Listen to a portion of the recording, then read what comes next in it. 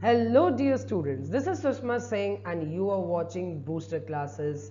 Students, I welcome you back to today's session with a very big heart.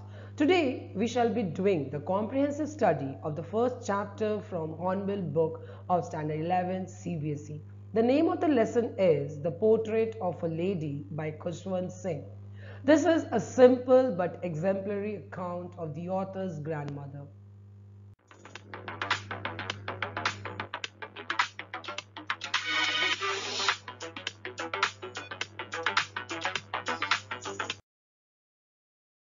In this video, I am going to give you the core of this chapter in an extremely coherent manner so that you can apprehend with ease its storyline, the character traits of the main character.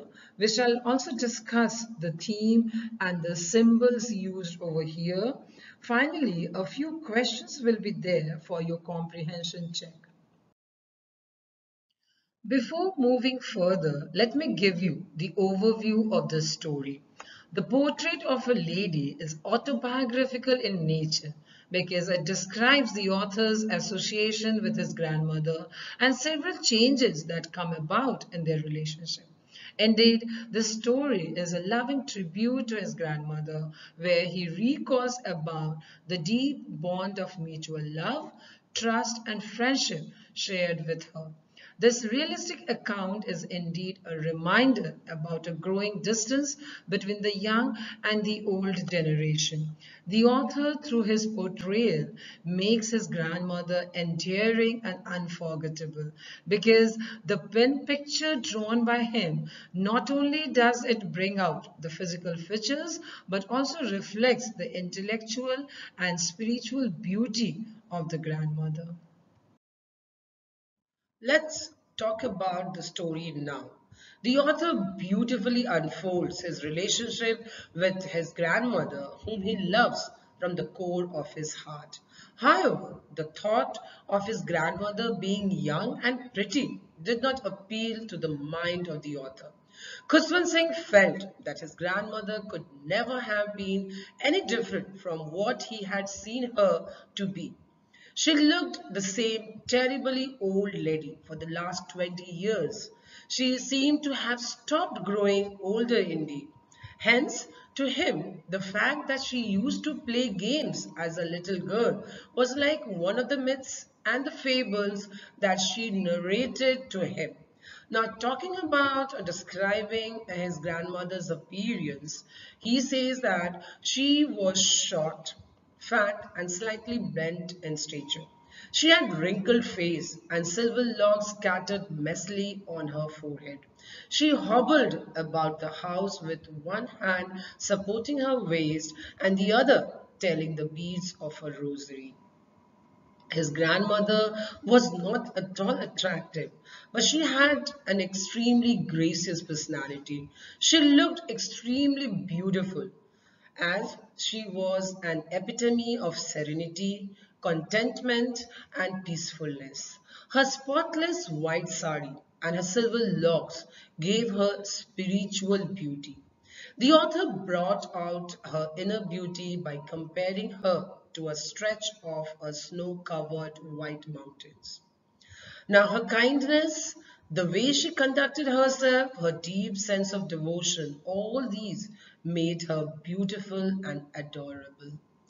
Talking about his grandfather's appearance, he says that looking at his grandfather's portrait, no one can imagine him in his youth.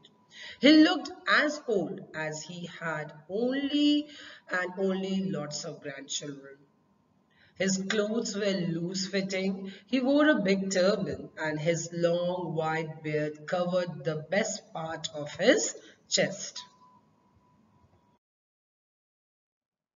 The author has divided his long and loving relationship with his grandmother into three important phases, and here we shall talk about the first phase of their relationship, that is the years of togetherness. In his childhood, the author lived in the village with his grandmother, and as they spent most of their time together, they shared a strong and close bonding with each other. Grandmother was his constant companion and caretaker in the village. She took excellent care of the smallest of his needs, right from waking him up, getting him ready for school, preparing his breakfast, as well as escorting him to school. And being a sole guardian and mentor, she took keen interest in his studies and also imparted moral values to him. When he learned the alphabets in his class, she used to read scriptures in the temple which was attached to his school. On their way back to home, they would enjoy feeding stale chapatis to the street dogs. Now, her selfless love, her words and actions during this period left indelible imprint on the author's mind. And this shows nothing but the depth of their relationship. Well, during the second phase of their relationship, the friendship started fading. Now, this was because the bond between them started weakening and changed drastically once they shifted to the city. Although the only thing that remained unchanged was their common bedroom, but their close contact diminished. And as the years rolled by, grandmother's role in bringing up her grandchild was reduced and they saw less of each other. Now, as a matter of fact, shifting to the city with his parents caused the turning point in Khushwant Singh's relationship with his grandmother. Because now no longer she escorted him to his city school because he went to school by bus, and despite sharing same room, they did not spend much time together. In spite of her immense interest in his studies, she could not help him in his assignment because she was not very much aware of the new subjects like English and Western science. Therefore, she became withdrawn and began to feel lonely. Grandmother was highly disappointed and quite perturbed when she learned about the absence of religious instructions in the city school. Because, in her opinion, education without values cannot be considered significant. Teaching of science was not of much importance to her. And being a conservative old lady, she had her own beliefs. She felt offended when she came to know that they taught music at city school. She did not approve of his learning music at school. To her, it is too indecent for those belonging to decent families. According to her, music can be a profession of beggars and harlots only. The period of author's early youth was actually the third phase of their relationship. And this he called as snapping of friendship. Because when author started going to university, he was given a separate room in the house as he was grown up and somehow needed privacy. Now this snapped whatever remained of their friendship, and grandmother gradually lost touch with the author. However, this distancing was not at all deliberate, indeed the demand of the situation. Nevertheless, this adversely affected their relationship. Yet, grandmother combats her loneliness because being a lady of strong character and non-interfering, she accepted every circumstances calmly and changed herself accordingly. She did not react on authors going abroad, but she lived alone in her room and accepted her loneliness with grace and dignity. She remained busy in spinning the wheels, reciting prayers, and feeding the sparrows in the afternoon. And this was the only recreation and relaxation time for her. Indeed, it used to be the happiest half an hour of the day for her. Sparrows also got so used to her affection, indeed, they became so free with her that they would perch on her shoulders and sat on her head. However, she never shooed them away. Here too, her patience was beyond any measure. Let's now find out how did grandmother react when author left for higher studies. While seeing off her grandchild, grandmother did not become sentimental. Rather, she kept herself calm and composed because she had remarkable control on her emotions. She was absorbed in telling prayers and silently kissed the author's forehead before he left for abroad. Now, considering her old age, the author was unsure if he would be lucky enough to see her again because he was going away for 5 long years. So he thought perhaps this kissing was the last sign of physical contact between them. He loved his grandmother from bottom of his heart, so he carried the moist imprints of her lips in his heart. When Arthur returned after 5 years, grandmother came to the railway station to receive him. Grandmother was overjoyed at Arthur's coming back home after 5 long years. She invited ladies from the neighborhood in the evening in order to celebrate the author's homecoming. She overstrained herself by beating the drums and endlessly singing songs related to homecoming or warriors and consequently fell ill. She even broke her routine and missed her prayer for the first time that day. The vivid description of the last day in the grandmother's life gives a dramatic touch to the whole narration. Now, though she suffered from mild fever, she had got a fair idea that her end was approaching. Now, this was nothing but far-sightedness shown by her during her illness. She was distressed that she had neglected her prayer for the first time in her life. Now, behaving very strangely, she gave a clear signal to her family that she was no longer interested in wasting time talking to family members, and so she demanded that she be left alone to pray and tell her beads in her last time of her life. Family members protested for this, but she ignored all their protests and she died chanting the name of God with the rosary in her hand. Now, when people are pious and good, even nature mourns their death. To mourn her death, thousands of sparrows came and sat around her dead body in complete silence. They took no notice of the breadcrumbs thrown to them by the author's mother, silently flew away after the body was carried for the last ritual.